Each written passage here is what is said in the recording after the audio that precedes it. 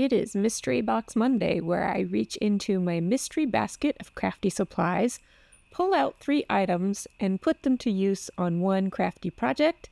And this time around, there's a little bit of a hiccup, so let's dive in. Hello, everybody. Welcome to Crafty Soup. My name is Misty. I play with paper and make projects that make my heart happy, so let's do another one. All right, here is my mystery box, and as I began to show you at the intro to this video, I do reach into my box and pull out 3 supplies, but you'll see in a moment that I'm actually going to pull out a 4th supply, which is a first for me in this series, which has been going on for over a year, and that's because this second item that I pull out is more of an organizational item than it is a craft item. Now, after I was all done with this and started editing this video, I thought, I could have cut that up and used it as fabric, but I'd rather donate it off to somebody who can use it as a zipper pouch and not destroy its intended purpose. So I did also think about altering that up with my supplies, but I decided to go ahead and pull out a 4th item and do my typical 3-item challenge, and I will set that bag aside as a donation. All right, so I've got lots of glitter going on this time around, and at first I was hoping that this little pot would be kind of a paste, but no, it is loose glitter, and loose glitter is definitely one of my pet peeves because it is very difficult to get cleaned up. And this is called a sparkle dust from Nuvo, and as you'll see a little bit later, it really is beautiful. I wish I didn't hate having leftover glitter everywhere, because that is just a fact of glitter, because it is so sparkly and beautiful, but I just have such a hard time using it. All right, the 3rd item, though, is some chipboard pieces. Even though it said die cut on the package, these are chipboard, and they're very steampunky, but they have a brighter color palette to a lot of the pieces than that kind of typically brown grungy look. So I'm going to play with some of that color a little bit as we go. I will sort through these pieces and come back and show you the ones that I will use as we start working on our project. All right, here is this kind of door frame that has a beautiful blue color. I did pick and pull a bunch of pieces that caught my attention in some way. Now the cat I'm not going to end up using, but this piece right here, it says leave the road behind and take the trails, or something along those lines. And that sparked a story idea for me. Before we get to that, I am going to play with these products a little bit just to kind of refamiliarize myself. I haven't used the Stickle brand in a long time, as I've switched over to mostly Nuvo drops, and here's some of the reasons why. If I try to smear it around, it just kind of sticks to whatever I'm smearing it with, including my finger. It doesn't make great domed, like enamel dot styles like the Nuvo drops do mostly. And so I just didn't find that I really liked using stickles very much. So I did feel like I needed some practice again. All right, here is the photo I'm going to talk about. And those plants that I pointed out are actually underwater. This quote-unquote lake was so beautiful that you could see to the bottom of it in a lot of places. So I'm going to use that photo to tell this story, and we'll talk about how this title ties in as we go. What I'm going to do with these glittery products is use them in small doses. Now, I've got dark blue and I've got dark red, which could totally scream 4th of July kind of here in the United States. So I want to be careful to avoid that really patriotic look to a project that has nothing to do with country and patriotism. So I need to use this stuff in pretty small doses. And while I like shimmer and shine, I just find it hard to find just the right places to put it. So I'm really focusing on just accenting some things, mostly the chipboard. As you'll see in a moment, I'm going to use some techniques directly on my photo with using some of these glittery products. But for now, I am using that stickles just to kind of touch a few little areas here and there on each of the chipboard pieces. I think I will use, I did pull out all those clocks off on the side, and I don't think I'm going to use any stickles on those, just because I'm not sure which one of them I may or may not use, so I don't want to color it up if I'm not going to use it. This piece actually was a great use for these stickles because that glass could be accented by colored glass in there. And so I thought the stickles are pretty effective on that, but still, small doses. That's the name of the game here, small doses. All right, so I'm going to set all of that stuff aside to dry and turn to my photo. I'm going to use this Quickie glue pen to adhere that glitter. It is a very, very fine glitter, so I think this Quickie glue pen will be enough. However, that glue does dry very quickly, which is part of why it has that name.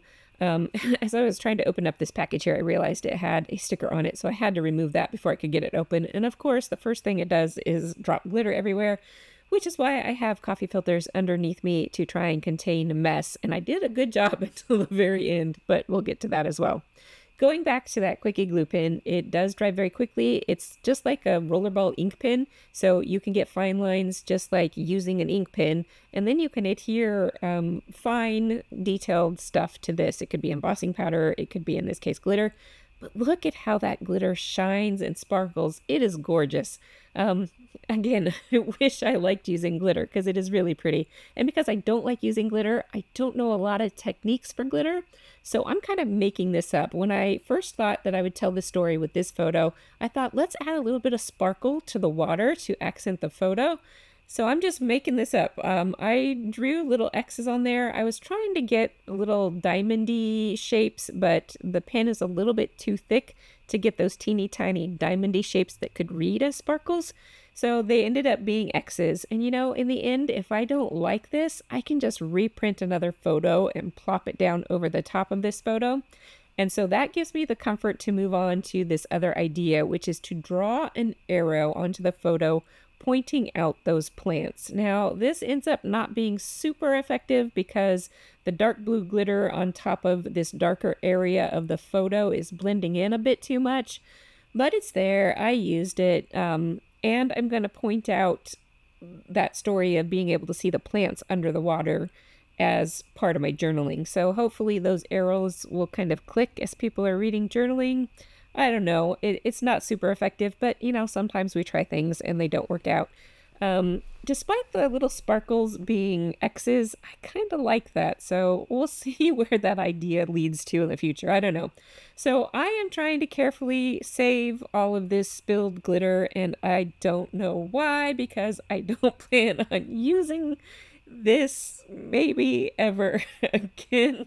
But there we go. My side that wants to conserve products tried to clean that up, and I just made a bigger mess doing it. So I had to shut off the camera, clean up everything, throw away whatever glitter was left over before I could move on to this step, which is to tie those colors from our glittery project into the entirety of the project. And I'm going to do that via stenciling. Since the title of this, before I get to the title, this was tissue paper that was just sitting on my desk. It came in a crafty box, and so I'm going to put it to use since it was sitting there. And I like adding in another color that's not just red and blue, which gets too patriotic for me. All right. If you've never worked with tissue paper before, you can do some fun things with it. What I like to do the most is to wet a paintbrush and then just draw a stripe on there, and that softens the tissue paper enough to tear it apart very easily. It's like butter to tear this stuff apart, and you get this really soft, feathery edge. So I really like that. And what I'm doing now is trying to measure out where I want to put the rest of my lines, because I wanted to make this a certain size, and I am going to set that aside to dry, which is why I took a pause from explaining the title thing. Now I am going to do 2 of these because I wanted to layer these behind my photo, so a smaller one and a larger one. But you'll see that went a little wrong too, but we'll get to that as well. All right, I am pulling out colors from my ink supply, and these are all Concord and 9th colors, and I'm going to use the red, the dark blue, and then that tissue paper greeny color, and then another light blue that goes with the door embellishment piece. And I'm going to put all of these colors together with the stenciling, and so that is going to tame out the dark red and dark blue for me in terms of it reading too much like 4th of July. All right, I am going to try and keep this stenciling pretty light. I do have my stencil brushes here. You'll notice that I kind of spray my cloth and kind of rub them out a little bit before I start using them, just because I have one brush for all my teals, and I don't know what color was left behind on that brush last time I used it. So I will just wipe it down really quick, just so I can get a more true color with the new color that I'm using. Now with the red, I am sure to be really light-handed with this because, again, I don't want it screaming a 4th of July. I just want a hint of color there. I am fading out that color kind of top and bottom of these stripes, which brings me back to that title, which is Leave the Road Behind and Follow the Trails, something like that. So on the left side of the stenciling, I have got a more formal grid. It's a brick pattern for my stenciling, which is going to represent the road or the very structured part of society. And then you'll see as we get to it, the other side of my stenciling will be more of that organic trail feel. So before I did that light blue color, I did, again, clean my brush. And as I move on to the dark blue, I don't need to clean my brush again because the dark color will just lay over the top of the light color and it won't be an issue. So I put the heaviest colors in this middle zone, and I will realign my stencil so that I can really fade these off to the top and the bottom of the page. And it's so light that it's not really showing up on camera. I had a hard time photographing it when I was doing the project photos, but it is there. You can see it in person.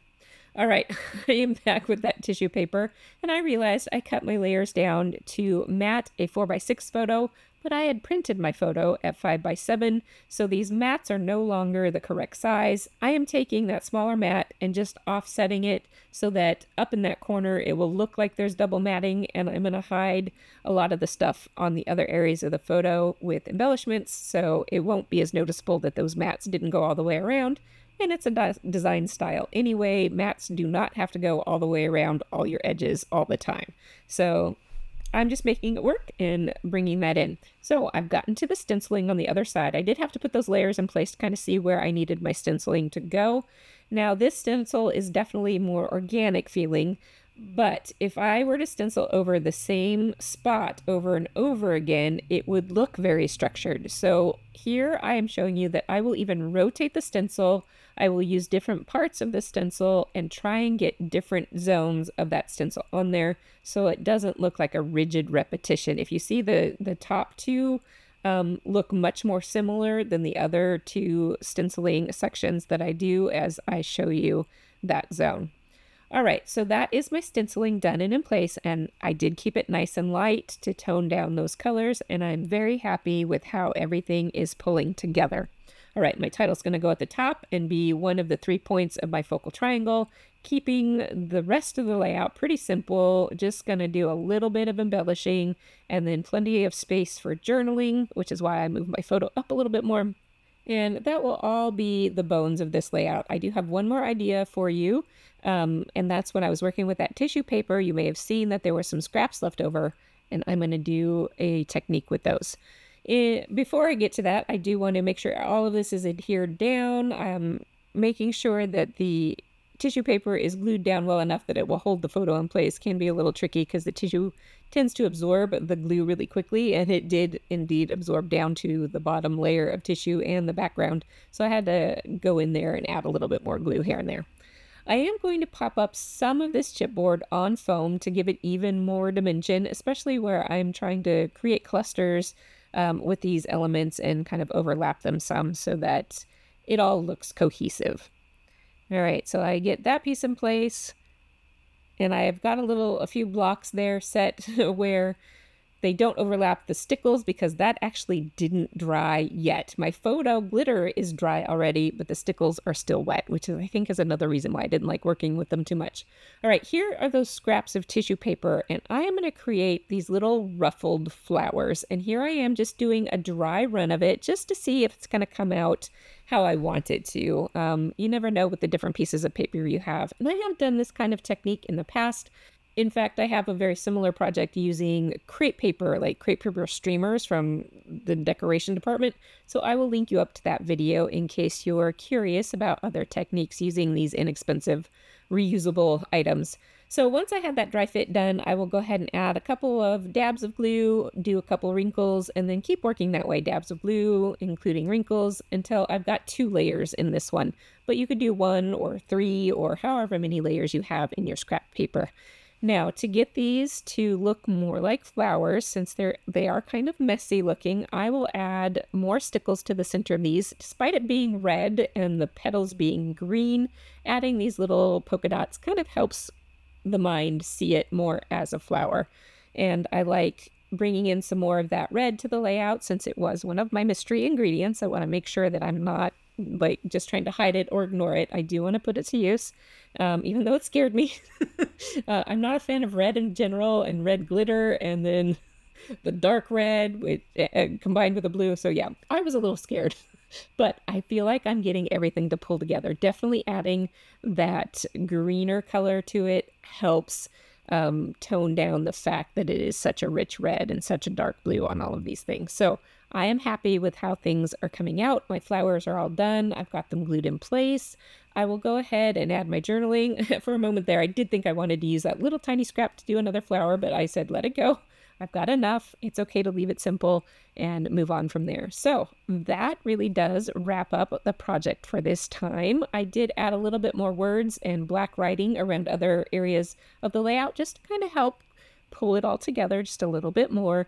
And then I will leave you with a few close-ups of this layout. And I hope you had a good time following me along with this kind of wild, wacky project that I do. And if you did, drop me a comment. Let me know what you liked about it. And I hope you will come back in the future for more projects. So until next time, I hope you have an artful day.